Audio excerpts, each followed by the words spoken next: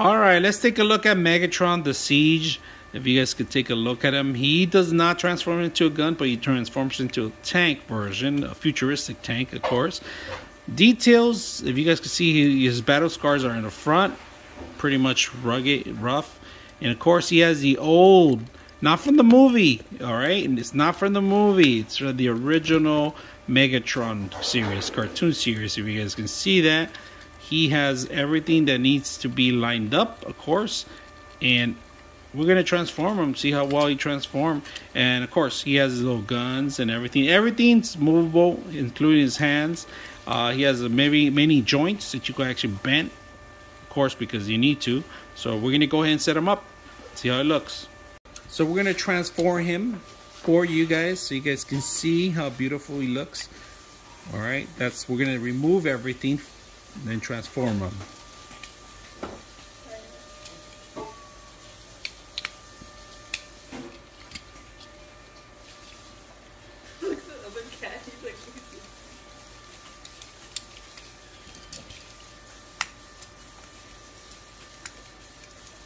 It's not an easy transform, if you guys can see it.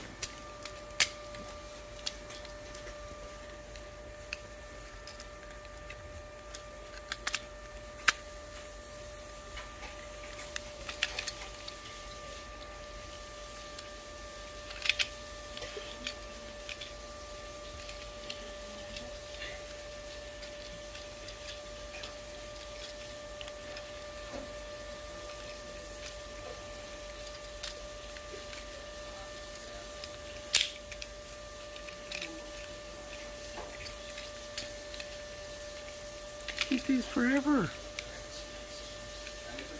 You've been practicing? Yeah. I mean, if I'm gonna buy it, I might as well play with it a little bit.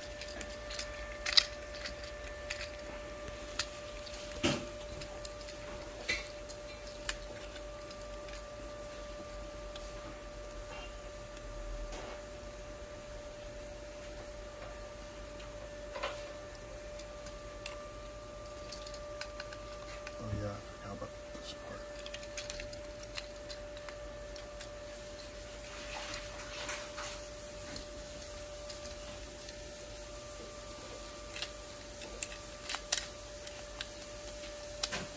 Well, that's super cool. This is like a future tank, huh?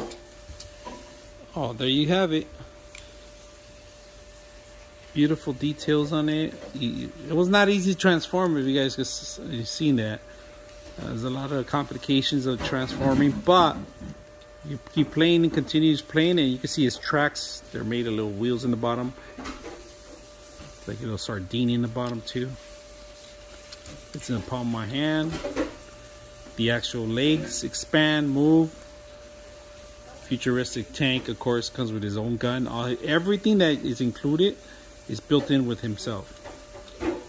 You have anything to add? Oh. Let's see. But that's only when he's like in regular form. In regular you can form. pose him. So I hope you guys enjoy the video.